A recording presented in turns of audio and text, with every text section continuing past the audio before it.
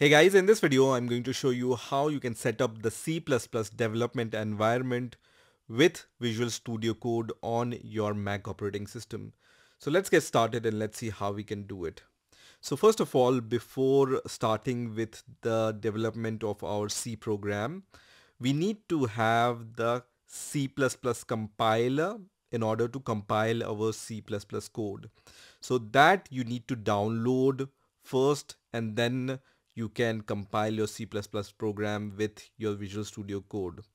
So for that, the simple check whether the compiler is already there or not on your Mac operating system, you just need to open the terminal.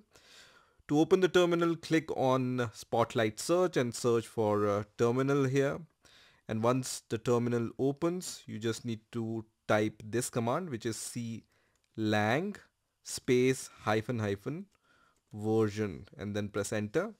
And if this gives you some kind of output which says Apple clang version something, then the compiler for C++ is installed on your Mac operating system. Now, if this gives you some kind of message which says clang is not recognized or this command fails, then you need to install the compiler. You can install the clang compiler in two different ways. Both will lead to the installation of clang, and both these ways involves the installation of Xcode development tools. So if you want to install the full package of Xcode, which comes with separate IDE and several different SDKs to develop various different languages, then you can go to the Apple App Store and install the Xcode development tools from there. I have already created a video about it, how you can install that. If you are only interested in development of C++ with Visual Studio Code, then I will recommend you to install the Xcode tools using this command, which is xcode-select space hyphen hyphen install. This is going to only install the essential Xcode tools, and that also involves the clang. So if the clang command fails, then just run this command. When I run this command, it's going to show me this error because I have already installed Xcode separately on my Mac operating system. So it says command line tool is already installed. Use software update in the system setting to install the updates, right? So in my case, I have already have this installed. In your case, you might want to run this command.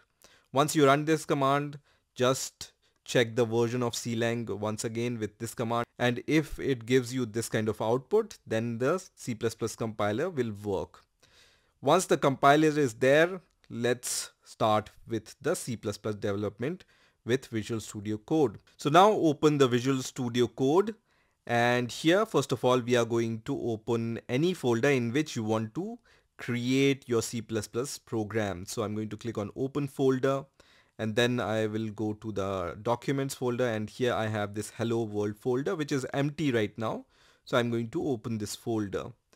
Now here I can create a C++ file by clicking on this new file icon, or I can click on the file and then click on new file icon. So I'm going to click on new file icon, and then I'm going to name my file as main.cpp here. Once I press enter, Visual Studio Code is going to recognize that I want to develop a C++ code. And how it recognizes? Because I have named my file as main.cpp. .cpp is an extension for C++.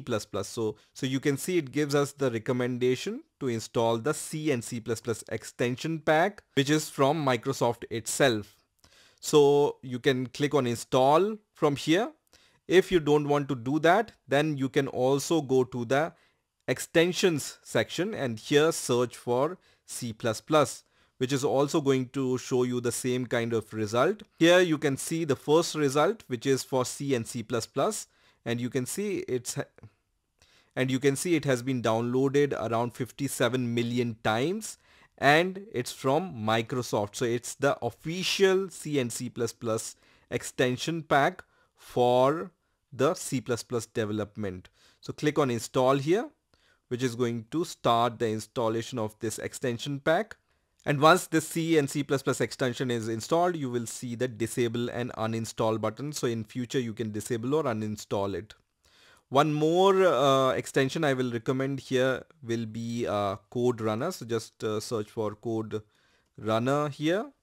And this is the extension which will help you to run your code in an easy way. So I'm going to click on Code Runner and then click on install, which is going to install this extension also. So we have installed C and C++ extension, and we have installed the Code Runner extension. Now I'm going to go to the Explorer and then here type a very simple C++ program. So this is the C++ program, and what this C++ program does is it declares three variables, num1, num2 and sum. We assign num is equal to 5, num2 is equal to 10, and then we are going to add these two numbers and show the output here. So nothing complicated about this C++ program. You can find these kind of programs anywhere on internet, right? So now how can we run this program? So to run this program, you have this icon here. You can see this debug C and C++ file. You also have this arrow here. From here, you can either debug your C or C++ file. You have the option to run your C++ code, or you have the option to run a specific C++ file using this option. I also have the option to run my C++ code using this run button, and then I can start the debugging, or I can run the program without debugging. So let's start with this arrow key, and here I'm going to click on this option which says run code, which is going to open the terminal and it's going to show me the output. As soon as I click on the run button, you can see it creates this binary file. So first of all, in the background, this run code is going to compile my C++ program and create this executable binary file. You can see this main file is created, and this is the command it has ran. And then after that, it's going to run this command, and you will see the output in the output section, right? You can also go to the terminal, and if you are a fan of command line, you can also compile your code from here. So let me just remove this binary and compile the code once again. So I'm going to move this binary file, which is the executable file we have created once the C++ code builds. So I'm going to move it to the trash, and let's build it once again. And I can just write clang command here. So just write clang. When you type first 3 or 4 letters of clang, you can see what are the clang command which are available for us. In our case, we are going to use the clang++. So I'm going to just write clang++, and then the name of the file which I want to compile, which is main.cpp in my case, then -o, which is the flag we can use to name our executable file. I'm going to name my executable file as main. You can name it anything. So you can name it out, for example. Let's name it out. And this is the command to compile your C++ code using the terminal, right? So you can run this command on any terminal. It doesn't need to be in the Visual Studio Code. I'm going to press enter, which is going to compile my C++ code. You can see it has generated this out binary, which we can run by using ./out and then press enter, and it's going to give us the same kind of result. So you can also open the terminal and then run this command. If the terminal is closed from here, you can go to the terminal and then click on the new terminal, and it's going to open the terminal for you, right? Now we have compiled our code and ran our code. Now let's say you want to debug your code. So you also have the option to debug your code using Visual Studio Code. So here you will be able to see the option to run your code in the debug mode. So you can see debug C or C++ file. And as I mentioned, you also have the option here, start debugging. But before starting the debugging, you need to set the breakpoint.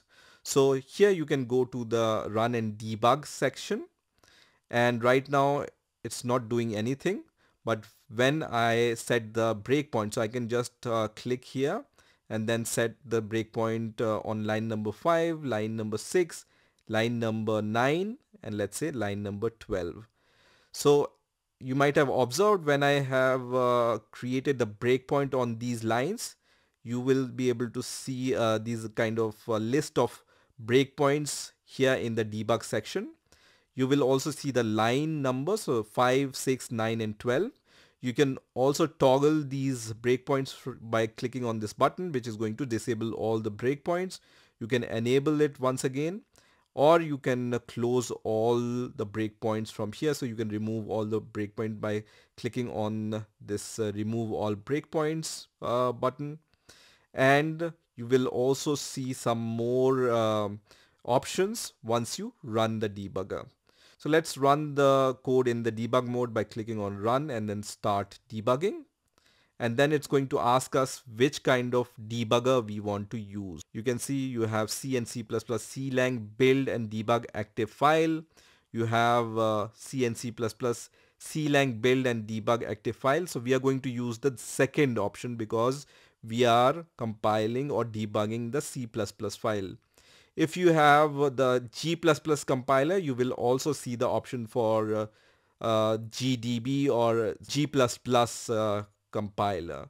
I'm going to choose the second option. We start with clang++. So click on second option here and it's going to start the debugger.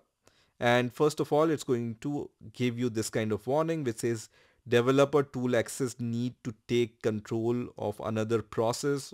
So I'm going to just give my MacBook's password here, which I use to log into my MacBook, and click on continue and then click on OK.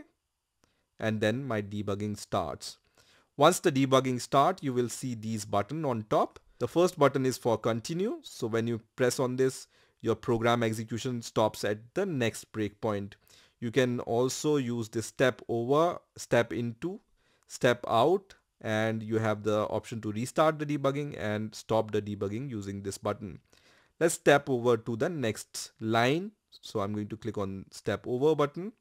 And as soon as I do that, you can see num1 variable is printed here, and here the num1, the value which is assigned to num1 here is 5. You will also see num2 and num3 variables, but because we haven't executed the code on the line number 6 or line number 12, we haven't assigned the value to num2 and the sum variables. So here you will be able to see some random values assigned to num2 and sum variables. 1 and let's say 12572. These are some of the random values because our program execution is stopped at this point. We haven't completed this line of code. So when we step over to the next line, you will observe that now num2 has the value of 10. Once again, we are stopped at this point. So sum has random values. So let's step over once again. And now sum have 15 values. So this is how you can debug your code. Once again, when you click on the continue button, your program will run successfully and it's going to show you the output here. So this is how you can debug your C++ code. If you want to create a launch.json file in the debug section, so when you click on debug and you have the option to create the launch.json file. So let me click on this file and it's going to create this launch.json file for you. So once it creates a launch.json file, you will see that this .vs code folder will be created in your project directory, and you will see these two files which are created, which is launch.json, which have the configuration related to your debugger. Also you have the task.json file which have the configuration related to your compiler, right? So you can see this task, we have added this task here, which is generated automatically for you when you ran this code using this button, right?